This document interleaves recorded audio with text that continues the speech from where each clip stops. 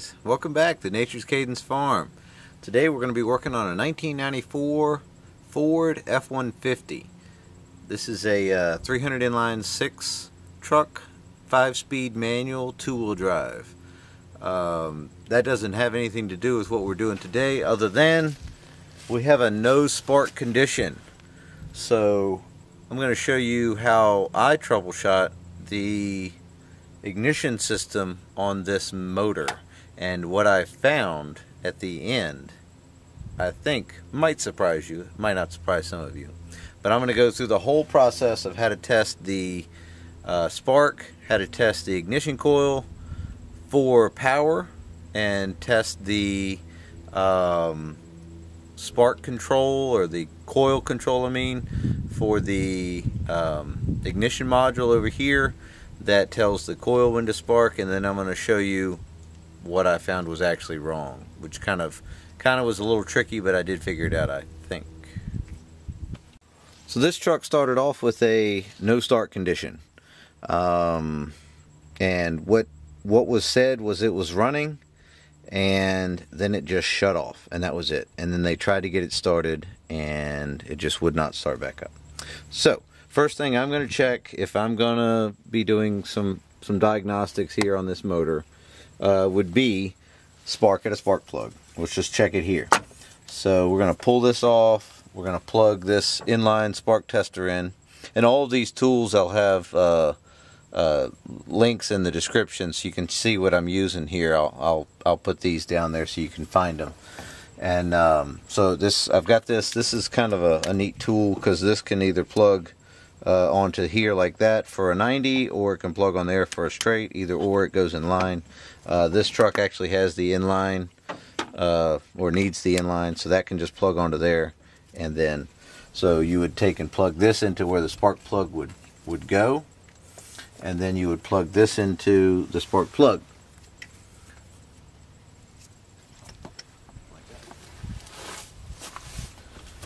Alright, I'm going to turn the truck over now and show you.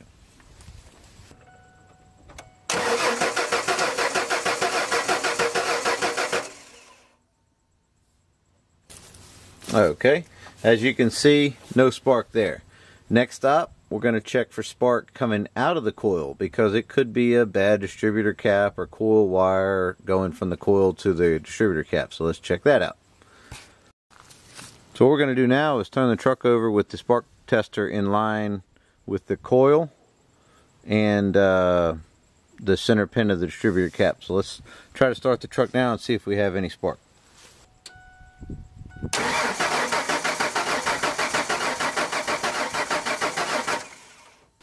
Alright, well there you go. So no spark. Alright. The next thing we're going to check is for power going to our coil. And if you see the coils right here, we've got a connector, and that connector has a red wire on one side, and on the other side is a tan wire. We'll get to the tan wire in just a second. So I've got the clamp for the incandescent test light on ground, and then we want to check. We want to probe the back side of the red wire here with, and you can see that orange light just turned on. You see how it's turning on? That means I'm getting power to the coil. So the next thing we want to check is coil control while we're here at the coil already. So we can see the reason that, maybe, there you go. So the reason we're getting power on the other side, which is supposed to be the ground while the key is on, is because the coil isn't being grounded at the moment. And what controls the coil ground is the ignition module. But what tells the ignition module what to ground is the PIP, or the camshaft position sensor in the distributor cap, which is right there. So that has a little wheel inside of it that trips a sensor.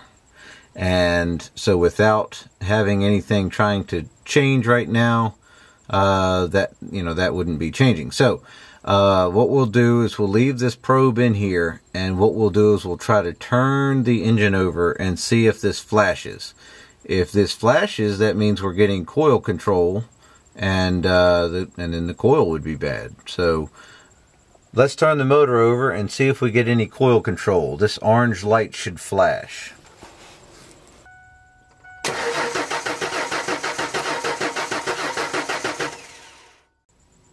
So we're done with the test light,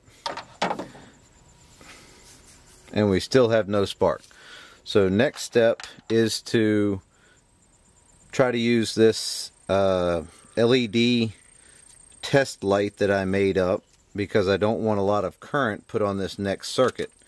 So what we're going to check for now is to see if we're sending or if we're receiving a signal from the pickup coil in the distributor over here. And so what we're going to have to do with that, I've got a red and a green, and this is a really simple. I'll put the number of this LED in the description, and you can buy some of those. I'm sure somewhere we can find them. But I just made this up. I soldered these wires on there. It's, you know, and then just put some red tape all the way around it. And then I just used these two wires. Red is obviously positive, yellow, black. It's, you know, I just rely on these two leads to kind of tell me. So this is an indicator LED that does not require a resistor to go in line for it. So you just hook up the voltage to it and it's good to go. So that's a really nice option, especially for simplicity's sake. So what we're going to do now is we're actually going to look for a ground signal coming from the distributor to the ignition module, which is mounted over here on the fender. Alright, so here's the setup. I've got the positive lead on the positive terminal of the battery. I've got this negative lead on this very top pin, and that's what they call the PIP in, which is the signal from the distributor pickup coil coming back, giving a ground to this ignition module to give a ground, to tell the ignition module to ground the ignition coil when it needs to.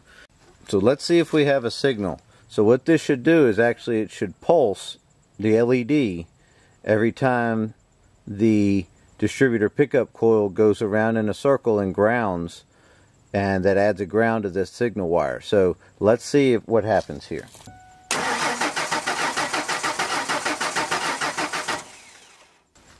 So what did we see? We saw the bulb or the LED flashing. So that tells us that the pickup coil is functioning properly. Now let's check and see if we're even getting a ground to the ignition module to give the ground to the coil. So let's see if we have that. So now I've got it in the second pin from the bottom, and that's the coil ground out. And so let's check to see if we have a ground when we turn the ignition over. So you can see the light is on before the key is turned on. Let's see what happens when we turn the key on.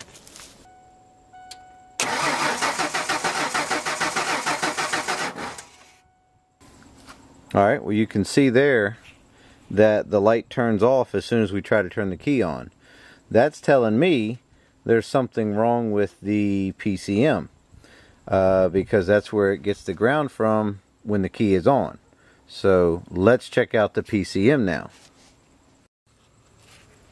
So the PCM is located here in the firewall behind this large skinny black connector with a 10mm bolt holding the connector to the PCM. ECU PCM, I'm not exactly sure what they call it, but that's what it is. And so here's the ignition module, there's the PCM. So in order to get to the PCM, to get it out, actually, not to get to it, but just to get it out, you have to remove or loosen up actually this inner fender well. And it's just plastic, but you've got one bolt here that's 5/16, and that goes in that large hole back there. And then there's some other ones along this edge here, and these are 7/32 head, so that's kind of a weird size, but that's what they are. And they go all underneath here and all along this side here. So I went ahead and unplugged a couple of things just to get them out of the way. Like this needs to be unplugged so you can kind of get that harness out of the way as soon as you unbolt that connector. So let's get this unplugged. That just pulls off of there. And I went ahead and removed this one. This truck actually has cruise control on it, so I unbolted that and put that over here on the side above the reservoir for the brake fluid. And so the next step is we're going to take this 10mm bolt, loosen it up, and that'll back this connector off of the PCM. There we go. So got that unplugged. I'm going to go ahead and fold all this stuff up out of the way, shove it down in there or something so I can get my hands down in there. So once you get that connector removed, there's two 11mm nuts that are on these studs, and that holds this plastic rubberized kind of gasket over top of everything. So once you get that out, then you can slide the PCM forward, and with that fender removed, you can go ahead and get this, or removed, that fender loosened up, you can get the PCM out. So I'm going to check out this PCM, see what's going on inside of here. Got a T15 driver here, so it's just 2 screws here in the sides. So one there and one here. So let's see what we got in here. Oh, wow. Well, that's what's going on. So I don't know if you can see that. Oh yeah, you can definitely see that. There is some carnage in there. Whatever that is, it decided to let loose. So I would say that's definitely a problem. So let's get a new PCM and pop it in there and see what happens. Okay, we got a new PCM here. Got this from the only place I could find it was on eBay, or at least not really. It was just an affordable, and it was the correct one, so I was happy with that. So it came in this looks like an anti-static, maybe pink bag, not normal from the ones I'm used to seeing, but that's okay as long as it works. So we're just going to remove this. It says it's remanufactured, and electronic control computer, ECC, I guess is what they call that, maybe from Ford. Well, either way, remanufactured, original module, all the good stuff. So here we are. So we're going to put this in. Installation is reverse of the removal, and we're going to plug everything in and see what happens. Alright, so we got everything plugged in, reinstalled, back together, double checked everything. Next up is I just went ahead and plugged the inline tester in with the spark plug, number 1 actually. So let's just turn it over and see what happens.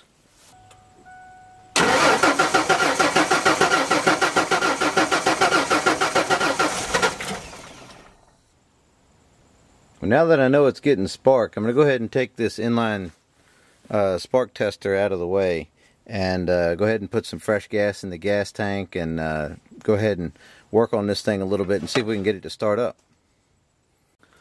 Let's go ahead and turn it over some and see if we can get it to start up. I know this truck hasn't ran for at least 3 or 4 years, so it might be a little rough, but let's see what happens.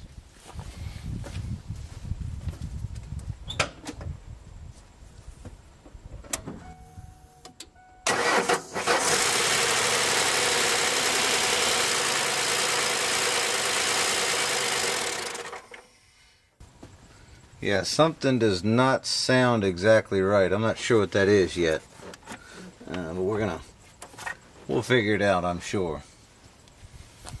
But either way, there it is. Now we have spark, and now we're getting fuel. Evidently the PCM controls the fuel pump too, obviously. So that was working now. I was kind of worried that wasn't working, but either way, there you go. Alright guys, well thanks for watching and following along. As you can see, it was just that PCM that was causing the no spark issue the whole time. So not too bad to fix, not too hard, but it did fix all the problems. So that was it. Well, thanks for watching, and we'll see you next time.